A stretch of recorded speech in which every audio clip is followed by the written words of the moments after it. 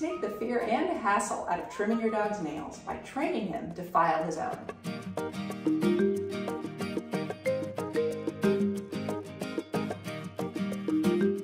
You'll need a few supplies. First, you'll need a washcloth. You'll need a good supply of small, yummy treats.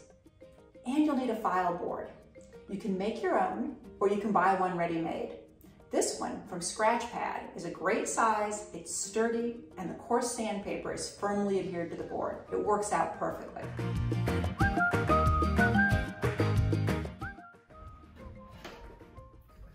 Let's first get your dog really happy about putting his paws on the board. I'm using some of Jax's favorite treats here to lure him onto the board. I reward him as soon as one or more paws touch the board, and then I toss another treat to reset him so he can get lots of practice at stepping on the board. And it helps him get the connection that it's stepping on the board that gets him the treat. And you can see here, I'm not really having to lure much anymore. He's just stepping up there. I treat him, and then I toss for the reset. So now we're going to get the washcloth out and use that to get him to use his paws. So I'm hiding that treat under the washcloth, and I'm looking for the moment that he starts to use his paws to try to get to it. And I'm moving the cloth so that he can get that treat. If he just tries to bump it with his nose, I'm going to hold the cloth firm so that he can't get to it. I want him to see this game is all about the paws. And so as soon as he starts using those paws, that's where the treat becomes available to him. So as you can see, he's catching on here pretty quickly. Using the paws is what's getting him the treat.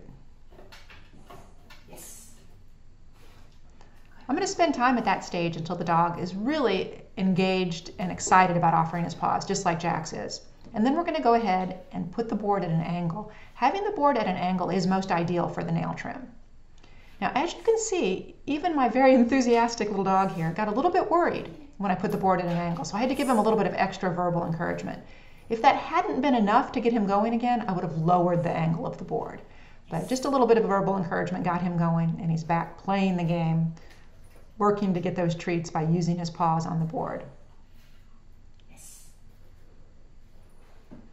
And if sometimes they manage to get a treat without the paws, it's okay. But you're going to want to try to prevent them from getting the treat under the washcloth until that moment they use their paws. Now here, he was enthusiastic enough, I decided to give it a try to see if he would give me that behavior without the washcloth. And so I'm going to reward him for getting those paws up there. And not just trying to jump up, but actually some paw movement on the board is what I was rewarding there. There, we got another little movement. It was pretty slight, but that's what we start off with. So he can understand that it's not just putting his feet on the board anymore, but that it's actually scratching on it, whether the washcloth is there or not. So anything that looks like paw movement on the board at this point is being rewarded with a reset cookie. All right, I'm going to move to my second dog and show you just a little bit different style of both teaching him and the dog having a little different style of using the board as well. This is Zeke. Zeke's done a lot of trick training, so I'm going to actually not lure him on the board. I just put the board down, and I knew he'd be pretty quick to put his feet on whatever I set down because we've played enough games like that. And so as he's putting his feet on, I'm marking it with a yes and tossing a treat for a reset. So we were able to get through that stage really quickly with him because of his experience. Now I'm placing the treat under the washcloth, just like we did for Jax, and looking for any of that paw movement and rewarding it with making sure he can get to that treat as soon as he starts using his paws. He's a little more persistent than Jax was on trying to use his nose, so I really want to make sure he sees that this game is all about the paws. So there I had to encourage him a little bit, showing him a little peek of the treat to get him engaged again. There we go. Before moving on to that stage of having an angle, I want him to be, there he managed to get the treat first, that's okay. I want him to be pretty happy about using his paws and really understanding that that's what the game is about. He's giving me some pretty good behaviors there, so I'm going to go ahead and put it up on an incline.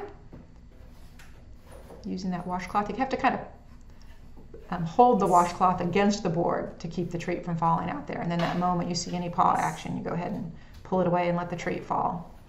Zeke's having a little harder time finding the treat once it falls than Jax did. So I'm helping him out there.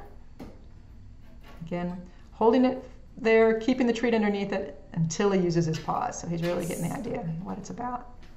And when it feels like the right moment, you go ahead and you ask for it without the washcloth. So there I just tapped the board, and sure enough, he gave me a little bit of paw movement there. Ideally, I'd like that board to be even a little more upright than what it is now. So we're working toward that to really get that best angle on the nail trim to make sure that we're getting as much friction against the nail versus the paw pad. And it helps make that nail nice and rounded off too. And even though those aren't perfect scratches, at this stage, I really want to reward any paw movement on the board. And if he gets a really good scratch in, I'm giving him extra verbal encouragement and maybe even a little treat bonanza there with multiple treats after the scratch. So that's basically the technique. As you're finishing up a session with your dog, be sure to put the board away. I wouldn't want to just set the board down and walk away, because the dog's likely to try to scratch it and not get rewarded. And at this point, I want to make sure that every attempt at scratching at the board does get rewarded. Good boy. Let's wrap up. Here are the key points to remember.